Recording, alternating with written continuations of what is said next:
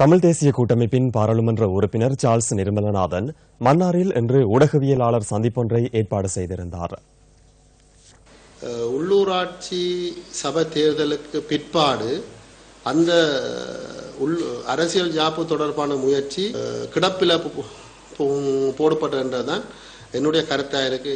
இலங்கை ஆளுகின்ற இரண்டு கட்சிகளும் தேர்தலில் மக்கள் ஆணைய பெறவில்லை. அப்ப மஹிந்த ராஜபக்ச கட்சி ஒரு உள்ளூராட்சி தேர்தலில் கணிசமான வாக்குகளை பெற்ற காரணத்தால இந்த இரண்டு கட்சிகளும் சிந்திக்கிறது எப்படி என்று சொன்னால், அரசியல் தீர்வு விடயத்தை நாங்கள் மென்மேலும் முன்னெடுத்தோமாக இருந்தால் தாங்கள் சிங்கள மக்கள்கிட்ட இருந்து ஓரங்கட்டப்படுவோம் என்ற உள்நோக்கத்துக்காக இந்த இரண்டு கட்சிகளுமே இது தொடர்பான ஆர்வம் தற்பொழுது இல்லை என்றதான் என்ற கருத்து.